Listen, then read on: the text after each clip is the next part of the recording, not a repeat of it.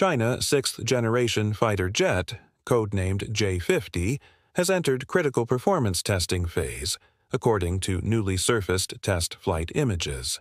The disappearance of the pitot tube on the aircraft nose signals a major leap from concept validation to advanced stage trials, marking a pivotal moment in global air combat development.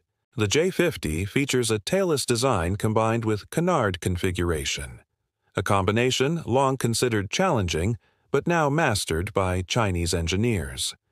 This layout maximizes stealth capability while enhancing aerodynamic efficiency.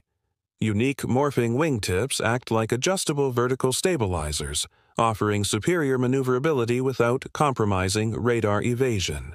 Paired with two-dimensional thrust vectoring nozzles, the aircraft achieves agility that surpasses current U.S. fighter jets. This breakthrough disrupts decades of American dominance in stealth fighter technology. While the United States remains divided over its sixth-generation program, with no prototype yet unveiled, China completed initial flights and transitioned into performance evaluation within just 9 months. European efforts lag further behind due to internal disagreements and budget constraints. Notably, the J-50 shows potential for carrier operations. Its dual nose-wheel design suggests adaptation for future aircraft carriers, possibly including nuclear-powered ones. If deployed alongside the J-35, it could form a high-low combat pairing, significantly upgrading China naval air power.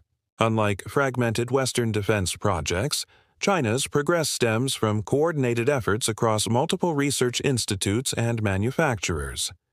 Shenyang Aircraft Corporation leverages deep expertise in composite materials, while Chengdu contributes advances in hypersonic technologies. This integrated system enables rapid innovation, leaving U.S. contractors struggling to catch up. The J-50 does not represent a single technological jump, but reflects systematic advancement across aerospace domains. It challenges long-held assumptions about development timelines and technological leadership. As China sets new benchmarks, the United States faces growing pressure to respond, either through rushed prototypes or prolonged technical catch-up. The era of uncontested American air superiority is fading. With J-50 advancing quickly, the balance of aerial power is shifting, redefining rules of engagement well before the next generation of warfare begins.